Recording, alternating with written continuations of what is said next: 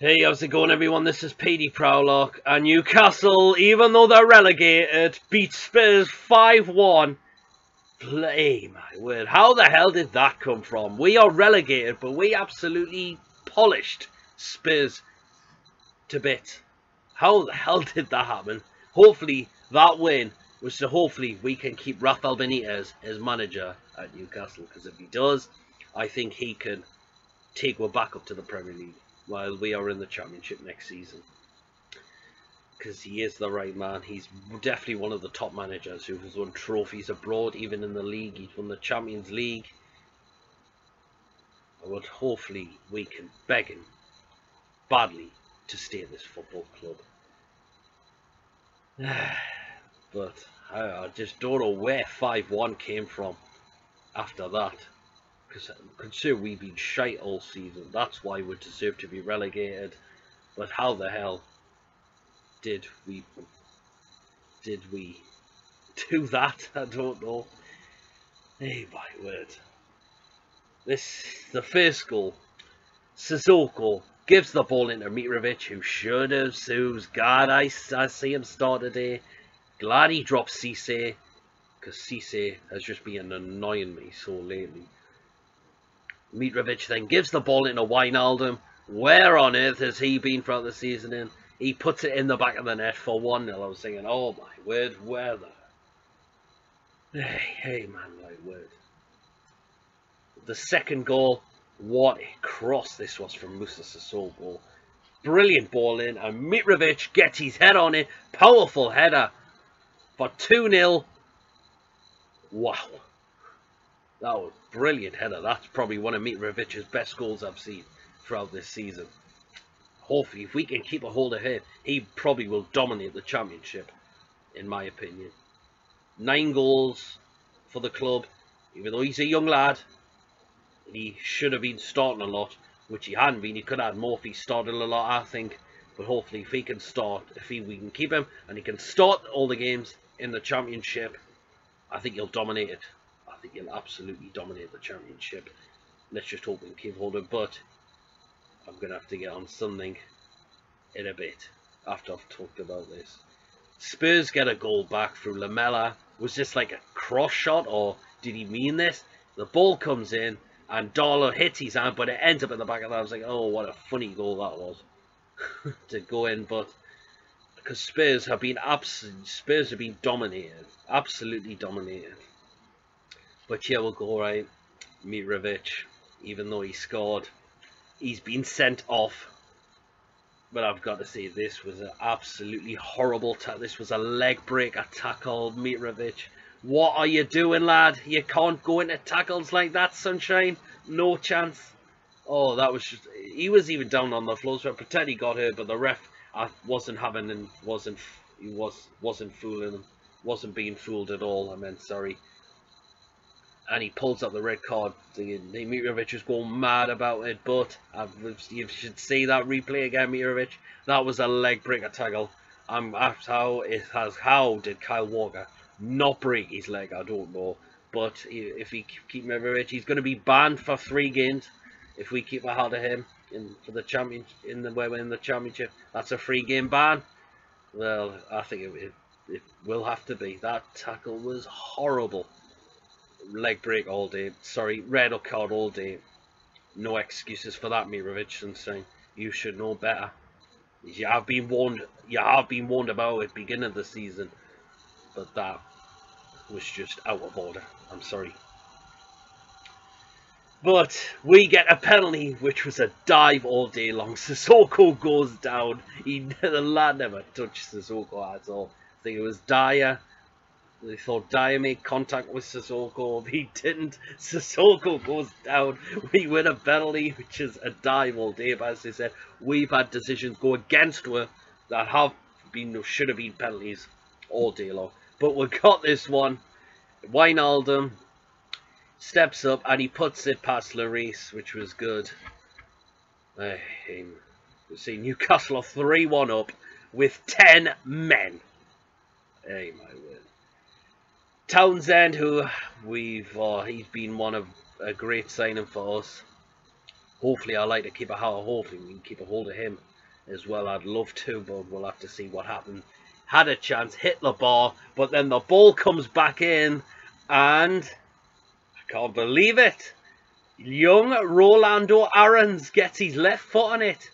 Oh, shame. I would love to have seen that kid play a lot more. Just, he's been hit with loads of injuries. I feel sorry for him a lot. For a young lad his age who's been hit by some poor injuries to him. But gotta see, goal for him on the last game of the season. Even though we're down, to try and end the season on a little bit of a high, even though we're relegated, as I've said. But hey, my word! But a good strike from Rolando Aarons. Hopefully, we can, apparently he could. I think he is out of contract, but hopefully, we can give him a new contract, and hopefully he can become well in the Championship too. I'd like to see a lot more of him. And he sets up the 5th goal for Newcastle for Rolando Aarons, who gives the ball into Jan Maat. He puts it in the bottom corner, and he's been shite lately, Jan Maat, but he's ended up getting, well, he was pretty much the best player for the beginning of the season, I thought, where we were not getting goals at all. We're part of that beginning of the season, but he got that one, even though he's been awful lately.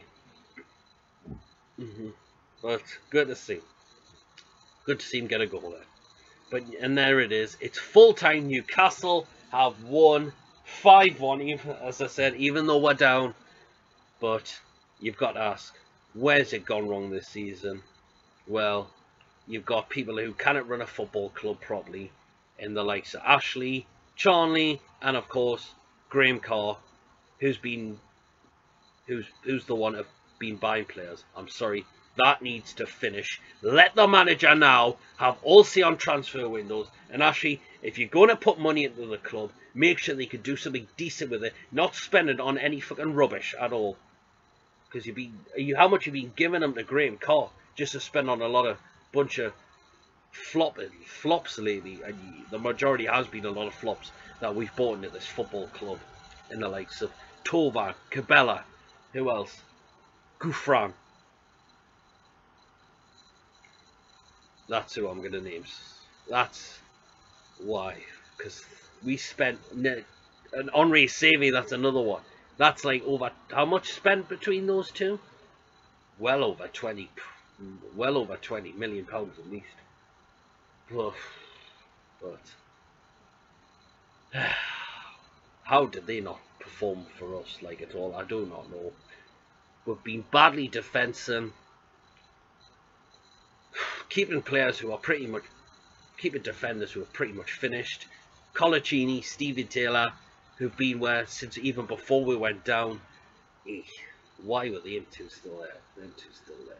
The full thing. But after that 4 week. But why wasn't this done earlier? We could have given more of a chance into Jamal Lascelles, who has been shining lately. Shame he wasn't there the day. I wonder if he picked up an injury.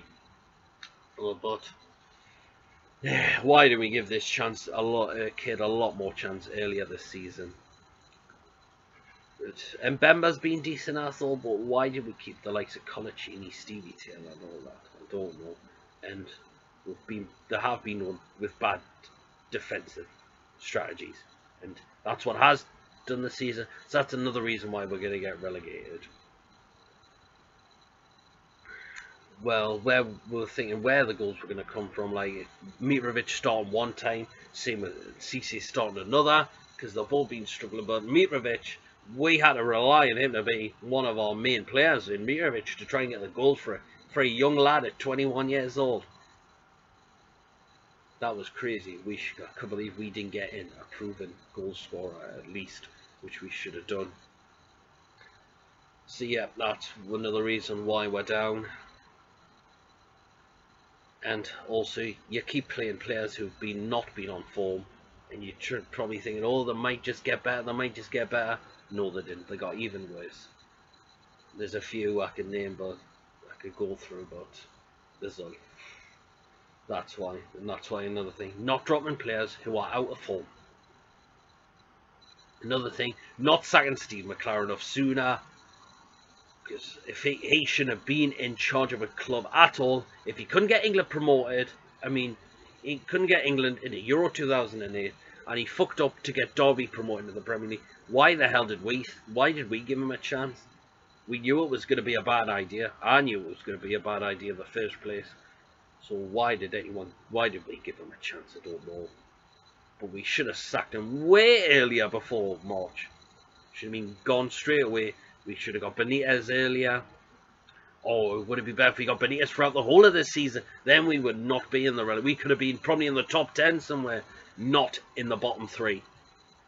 So yeah, that's another reason to tick off why we are down. But I've got to say, it's life for Newcastle in the Championship next season. Hopefully we can come back, keep Rafa Benitez and keep some of the good players in there. But the thing that's annoying me, especially 2 players I'm going to get on to, that why they've been disappeared or not been performing, Moussa Sissoko and Gini Wijnaldum. Where on earth have you been? Sissoko's been majority shocking lately throughout this whole of the season. Gini Wijnaldum disappeared throughout the rest of the season. And the Youths have just played great today. But if that's just because you've tried to get a move away from this club, all I can say is fuck yous. Because why are you just playing one? You're getting paid so much money to put a performance in. And if that's because of that, I hope you become a flop in the next club you get to. It's annoying. That's why we are down as well. But it's life for Newcastle in the Championship, as I've said. Let's see how we do down there. Hopefully come back into the Premier League where this club should belong, where we should belong to.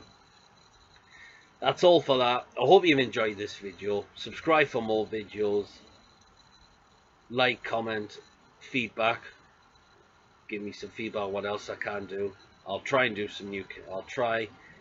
Newcastle videos while we're in the Championship, but there's something coming before that. Will be the Champions League final. We'll do a review of that. I might do a review of the Europa League final, but also Euro 2016 is coming. So yeah, I'll be reviewing some of the England games on here as well. So keep an eye out if you feel free to check them out when they come on. Now we'll see you all later. Take care. Good luck to Newcastle in the Championship.